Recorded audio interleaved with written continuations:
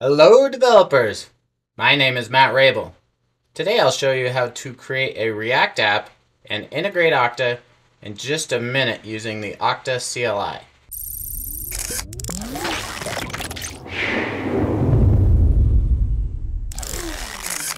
So to begin, you will need to have the Okta CLI installed. You can get it from cli.okta.com. You can see there's Mac OS instructions, Windows instructions, and Linux instructions. There's also a GitHub repo if you want to dig in and see how it was made, and you can also just pipe it to bash using this command here if you like.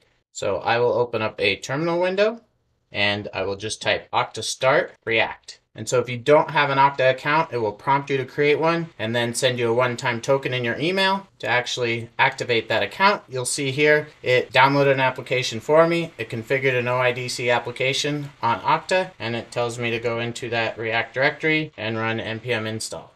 You can see, good news, no vulnerabilities. And then run npm start.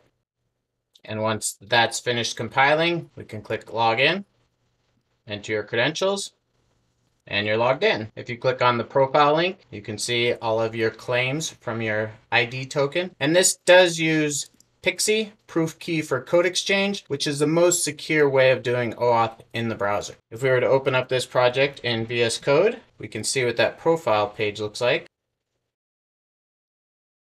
You can see it's using the Okta React SDK, describing the auth state and the Okta auth. It uses those in hooks to determine if you're logged in or not, and then it fetches the user profile using this get user method from the Okta React SDK, and then it prints out those claims at the bottom. So I hope you've enjoyed this quick demo of the Okta CLI and React. All of these apps for the Okta CLI are pulled from our Okta samples GitHub repo, and you can see we have them for React, Spring Boot, Vue, Angular, React Native, and ASP.NET. If you just type Okta Start, it will prompt you with this list of apps that you can create.